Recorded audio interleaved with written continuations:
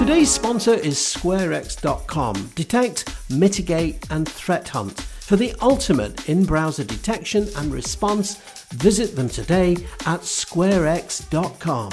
In this episode, we're talking the latest news, tips and tricks coming out of Microsoft 365. And in addition, we're looking at Instant Ink, the subscription ink service from HP, and ask, is it really worth the money?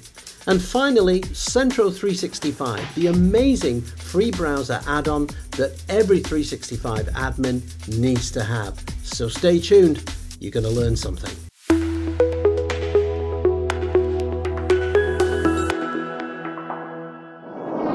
Hi there, Andy here, so nice to see you and a warm welcome to the channel. Today we're talking all things Microsoft 365. We'll look at the latest news, we'll talk about some tips and tricks that'll make your life a little bit easier, and we're also talking about subscriptions. Now with subscriptions, you may have gone crazy with subscriptions, certainly Microsoft seems to have, with its Copilot add-ons, with its advanced feature add-ons, with plus, you know, some customers are starting to kind of hit that $100 a month ceiling on 365. In addition, it's not just Microsoft that are getting in on the bandwagon. Other companies like HP are also jumping on it as well with their Instant Ink solution. This is where you can subscribe and you get Instant Ink. So as much ink as you can consume. On top of that, you also get paper along with the subscription. Sounds like a good idea, you say. But what happens when you stop the subscription and things just stop working? And also, is it everything it's meant to be? When you consider that you can rush out and you can buy a ream of A4 paper for, what, $2.50, you got to ask, is it actually worth it? So we're going to talk about some of the controversies that brings. Also on today's episode, I'm looking at Centro 365, the amazing browser add-on which is absolutely free, no catches. If you're a 365 admin, believe me, you need this tool. We're going to talk about how to install it, configure it, and more importantly, what it can do for you. So without any further ado, I think we'll jump in and we'll take a look, first of all, at this week's news. Well, not being shy of controversy, Microsoft continues its journey into Microsoft Copilot. So much so that they've rebranded the Microsoft 365 portal, and it now says, welcome to Microsoft 365 Copilot. Hey, wait a minute, I don't have Microsoft 365 Copilot. Aha, but they're getting you ready for when you make that big decision and you actually go for it. But needless to say, the only thing that's changed here is the name. Simply go into the portal, and if you're not using Copilot, of course you can use the search features just as normal. If you haven't subscribed to Copilot though, you will need to do that subscription. Now, in addition to that, another little piece of news can be found here in Microsoft Purview.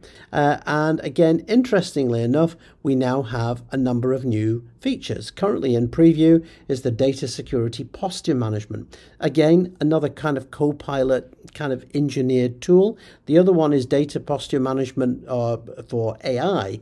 And basically these two little tools essentially make sure you're in a good place to move to or adopt Microsoft Copilot. So this is the new data security posture management, and this is it in all of its glory. As you can see, it again expects you to be integrated with Microsoft Copilot, and in actual fact it actually provides some Copilot options here as well. It also makes some recommendations, and it also provides you with a score. So again, a posture management score, somewhat similar to the posture management in Microsoft Endpoint Manager, Defender for Endpoint. But you can see here it makes a number of recommendations based on that posture management. Again, typically, you know, if you're using things like adaptive protection, which you would actually be using in terms of Microsoft Copilot. But there are quite a number of different reports that you can look at for both SharePoint, OneDrive, Teams, as well as Microsoft Exchange. And again, I can say, yep, I want to go ahead, and it's looking for potentially unprotected sensitive data here. And you can see it gives you an idea of kind of how many unprotected assets that you've got. You can drill into that and you can see it shows you the type of sensitive data that it's actually missing. Now, although this tool is really nice, I do feel that some of the reports that it's producing are already available in Microsoft Purview. And I sense a little bit of repetition on the part of Microsoft here. But needless to say, it's now in public preview, so go ahead and check it out. One particular tool that I do currently like, and this is currently in public preview, is the new Data Assessments feature, which you can find in the Data Security Protection Manager for AI. Now, in here, you can see I can go ahead, I can create an assessment here, and I'm just going to say next. You can include specific users and groups, or you can just blanket it and say absolutely everyone. And what this does is it's looking for various data sources. Now, as it's currently in preview, it's only available with SharePoint at the moment. I can only assume that eventually it will talk to various connectors in Microsoft Purview, as well as the other features in Microsoft 365. So once you've done the review, off it goes, and it will run that scan. And it can take a little while, obviously, to run the scan, depending on what's involved with that.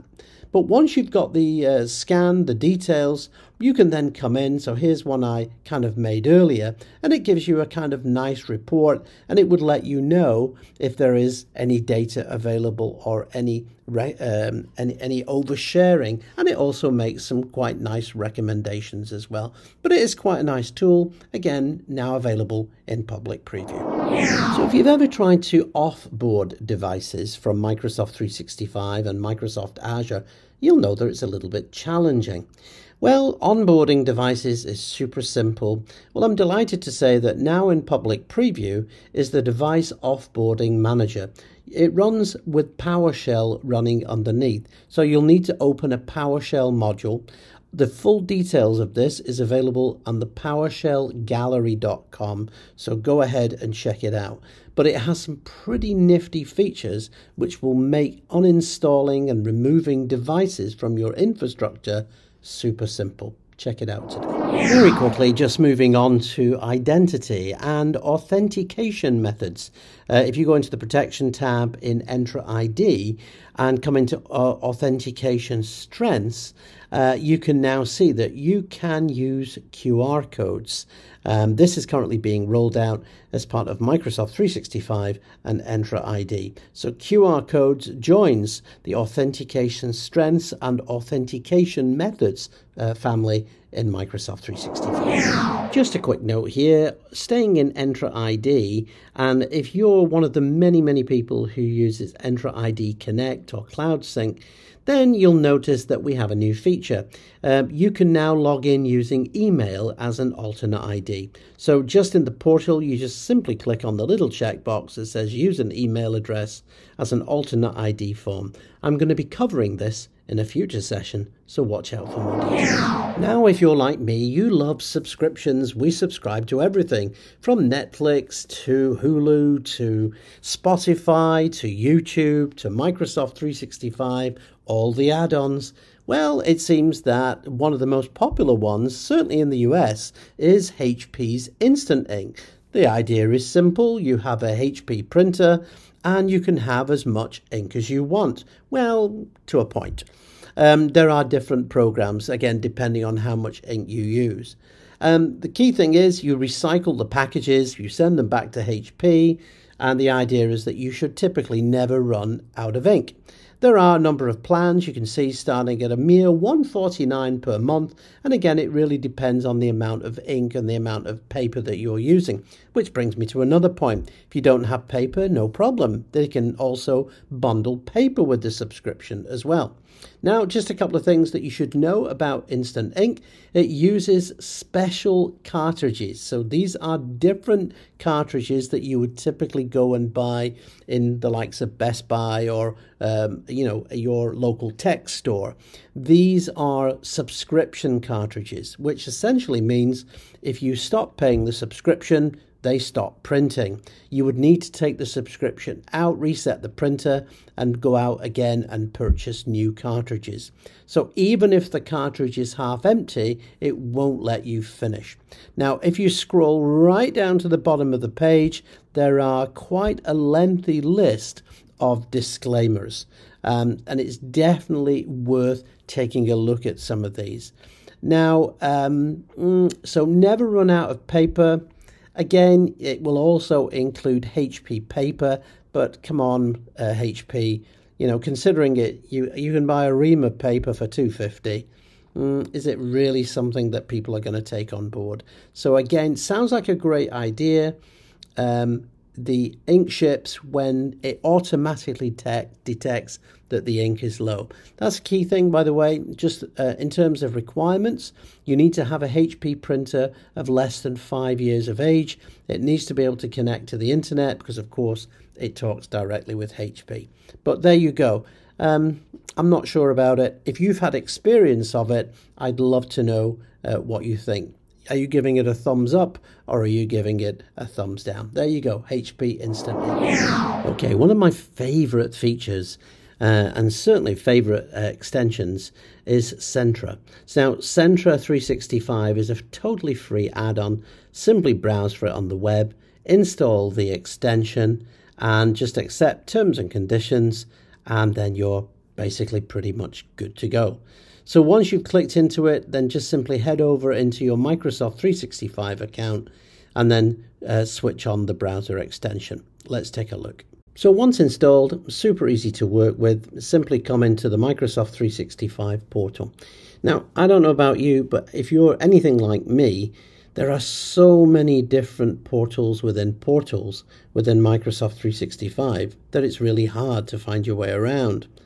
Well, this is where Centra 365 really comes in. You'll see that the extension is placed in there, and you can see that everything is in different categories. So it literally pulls in every single application, every single service.